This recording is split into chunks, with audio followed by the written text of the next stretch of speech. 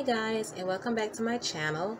I just showed you guys another video of the Nostalgia mini pancake maker, the griddle.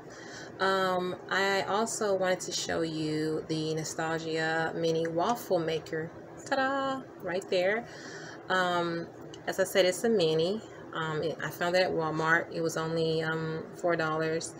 I wanted to show you guys how this works. It's very similar, well, just like the mini pancake maker as well, so it's nothing really that different. So let's get into it.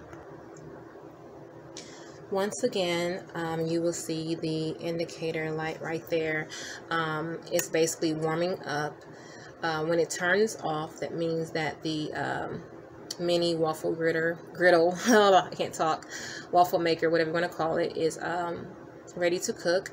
So have your batter in hand, and I have been using this silicone spatula so it won't scratch the inside, but yeah, we'll be ready to cook as soon as the light goes off.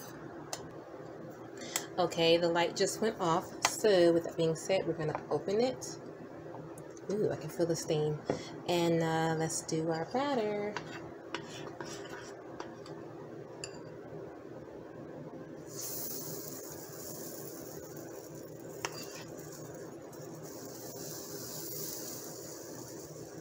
It's so cute, you guys. It's so adorable how small it is and how it doesn't take up space. I've always wanted a waffle griddle maker, whatever you want to call it. I never could find one, but this comes in handy. All right, let's take this lid down and let it cook for a little bit, and we'll be checking back on it.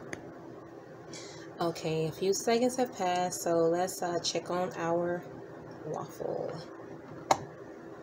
Oh man. Oh, it's stuck to the top part. Is that normal? If not, guys, you have to forgive me. Oh, it's done. Oh, okay, one flip. Awesome.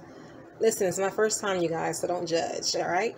That is our Nostalgia mini waffle maker from Walmart, you guys. It's so cute. I love it.